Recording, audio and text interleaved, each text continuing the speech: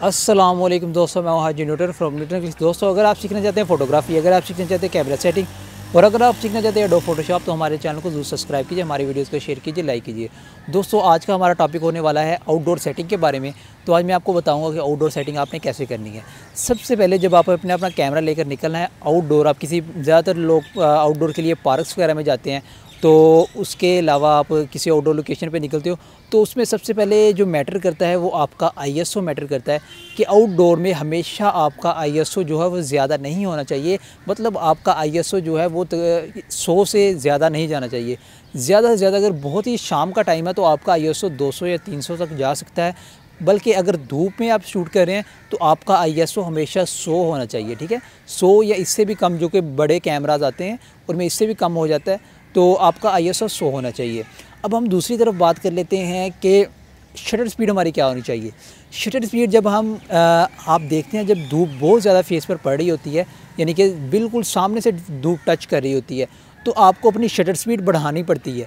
जितनी आप shutter speed बढ़ाते जाएंगे आपका फेस अच्छा आता जाएगा, आपकी लुक वाइज फ़ोटो अच्छी होती जाएगी। यानी कि आप उस शटर स्पीड को साढ़े 640 से लेकर यानी कि 1000 तक लेके जा सकते हैं अगर आपकी धूप है।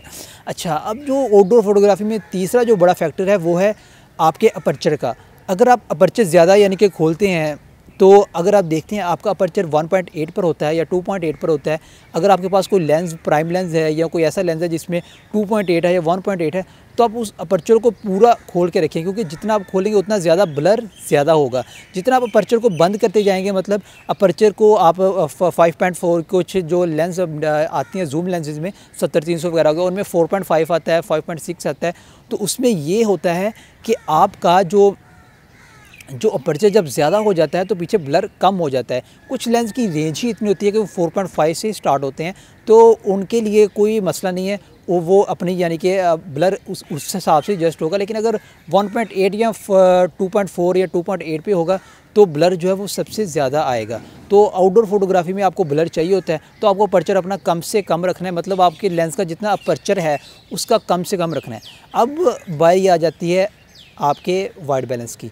जबकि आप देखा होगा, आप किसी पार्क वगैरह में शूट कर रहे होंगे, तो पार्क में ये होता है कि उसमें आपको जो ग्रीन होता है हर तरफ, यानी कि येलो कलर ज़्यादा मिलता है आपको अपनी फ़ोटो में, यानी कि येलो सी फ़ोटो आपकी आती है।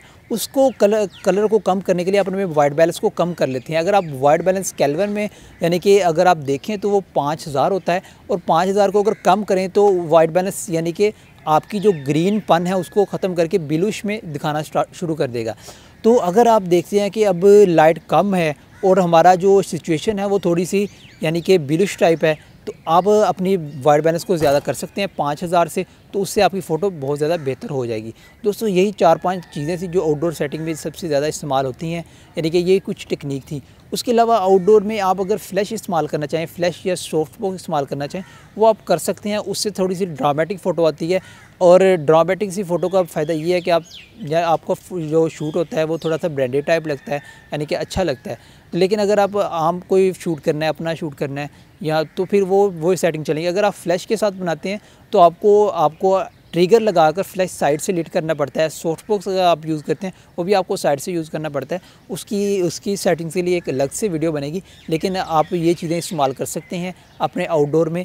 आउटडोर में जब आप फ्लैश यूज़ करते हैं, यानी कि कैमरे का अपना फ्लैश यूज़ करते हैं, तो आपकी शटर स्पीड 250 से ऊपर नहीं जाने वाली। वो फ्लैश अपने हिसाब से फिर एडजस्ट कर लेता है आपके फेस पे लाइट लिट करवा कर। ठीक है, तो इसमें आप अपना वाइट बैलेंस सेट करके अपने आईएसओ को बढ़ा के फ़ोटो को वाइट या ब्लैक कर सकते हैं। ठीक है, और इसके अलावा आज की हमारी वीडियो यही तक थी। और दोस्तों, ऐसी इंटरेस्टिंग वीडियो के लिए हमारे चैनल को देखते रहिए, हमारे चैनल को ज़रूर सब्सक्राइब कीजिए। अगली वीडियो तक के लिए अल्लाह हाफिज़।